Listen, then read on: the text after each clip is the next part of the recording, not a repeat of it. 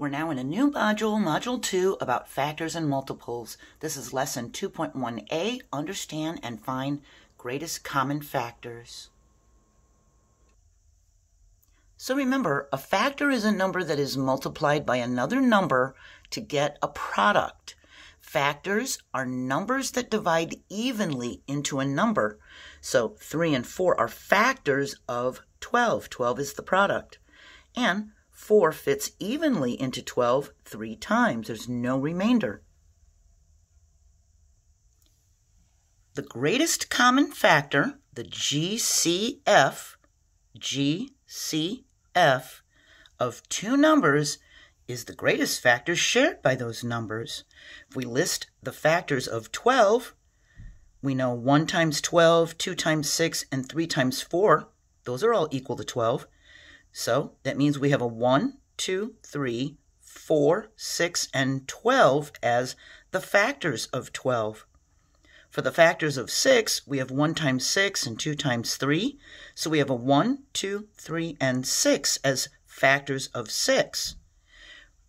We look at their common factors. They both have a 1, they both have a 2, they both have a 3, and they both have a 6. And the greatest common factor that they have is the 6. That's the GCF. The GCF for 12 and 6 is 6. So, to find the greatest common factor of two numbers, we list all the factors for both numbers. We identify which factors they have in common. We can circle them. Then we identify the common factor with the greatest value. We think of factor partners. If 4 is a factor of 20, we think 4 times something equals 20. Well, that would be 4 times 5 equals 20. What number multiplied by 4 equals 20? It would be a 5. We list all the multiplication facts that have 20 as a product. We would have 1 times 20, 2 times 10, and 4 times 5. Then we can list them in order from least to greatest. We have 1, 2, 4, 5, 10, 20. Now we've listed all the factors for 20. And 4 times 5 and 5 times 4 show the same factors. So they show 4 and 5, so we only need to list it once. A baker is making boxes of cookies from 10 vanilla and 15 chocolate cookies. All of the boxes will include both vanilla and chocolate. If all the box contents are identical, what are the possible boxes that can be made? So we have 10 vanilla and 15 chocolate. We have a table that shows the number of boxes and the number of vanilla that would be in each box, vanilla cookies. We have the number of boxes of chocolate and the number of chocolate cookies that would be in each box. So because there's 10 vanilla, if he made one box, it could have 10 vanilla cookies in it. He's only making one box. He's going to put all 10 in there. If he makes 2 boxes, well, then there'll be 5 cookies in each box. If he makes 5 boxes, there'll be 2 cookies in each box. And if he makes 10 boxes, there'll be 1 cookie in each box. The factors of 10 are 1, 2, 5, and 10. 1, 2, 5, 10. 1, 2, 5, 10. For the 15 chocolate, we have 1 box of cookie with all 15 in it. Or he could split it into 3 boxes of cookies and put 5 cookies in each box. He could make 5 boxes of cookies and put 3 in each box. And he could do 15 boxes of cookies and put 1 in each. The factors of 15 are 1, 3, 5, and 15. 1, 3, 5, 15. 1, 3, 5, 15. The common factors are 1 and 5. They both have a 1, and they both have a 5. So which are the numbers of boxes he can make? Well, he can make one box that's got 10 vanilla and 15 chocolate in it, or he can make 5 boxes that has 2 vanilla and 3 chocolate. The greatest common factor is 5, so the greatest number of boxes he could make would be 5.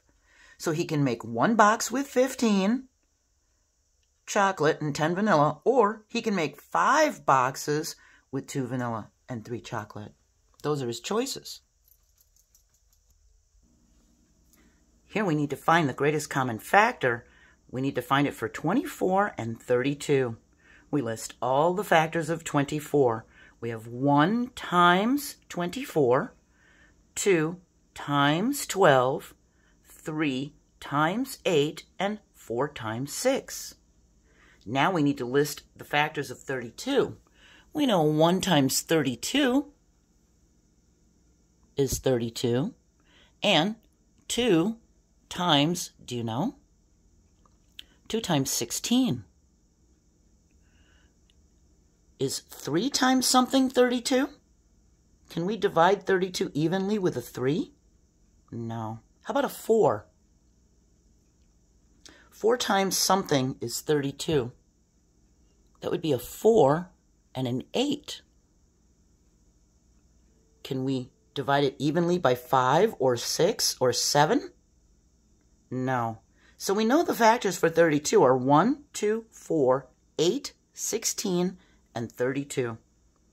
Now we can circle what they have in common. They both have a 1, they both have a 2, they both have a 4. They both have an 8. But they don't have anything here in common.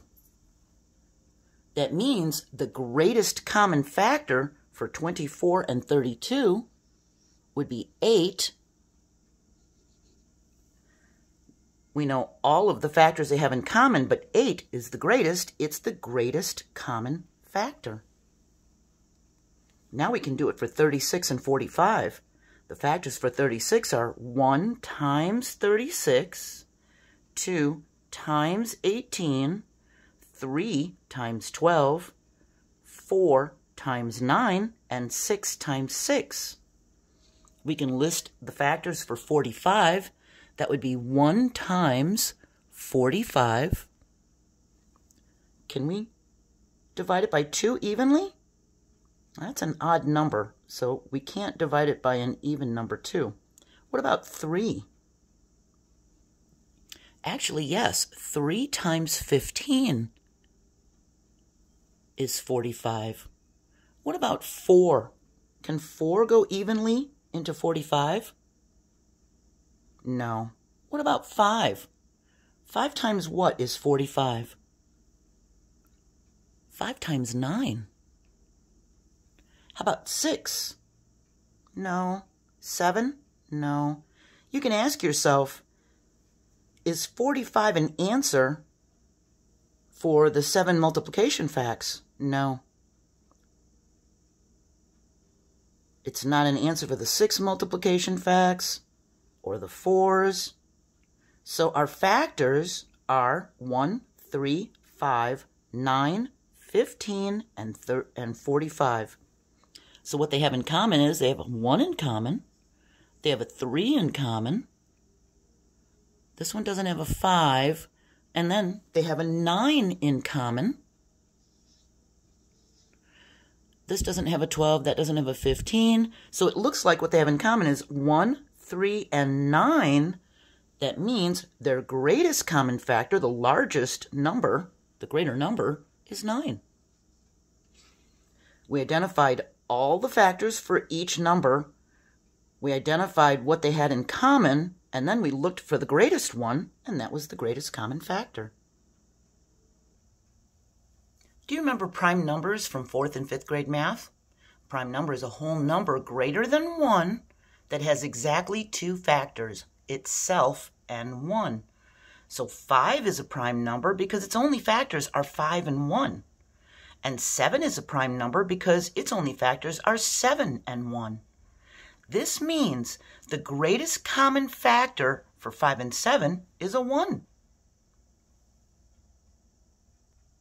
But that's not having a greatest common factor of 1 just for prime numbers. Two numbers can have 1 as their greatest common factor if they're not prime numbers. The factors for 21 are 1, 3, 7, 21. We have 1 times 21 and 3 times 7.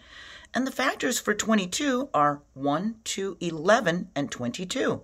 1 times 22 and 2 times 11. So these are not prime numbers because they have more factors than themselves and 1. They have other factors. So they're not prime numbers. Though 21 and 22 have several factors each, the only factor they have in common is 1. Therefore, 1 is its greatest common factor, even though they're not prime numbers. So now we've completed this lesson. We're going to move on to the second part of 2.1, which is 2.1b. We're going to talk about using the distributive property. And actually, if you have your multiplication facts memorized to 12, you're going to breeze through the greatest common factors. You'll even breeze through multiples when we get there. I hope you have a wonderful day. To let me know if I helped you, please hit the like button. I'll know. Bye.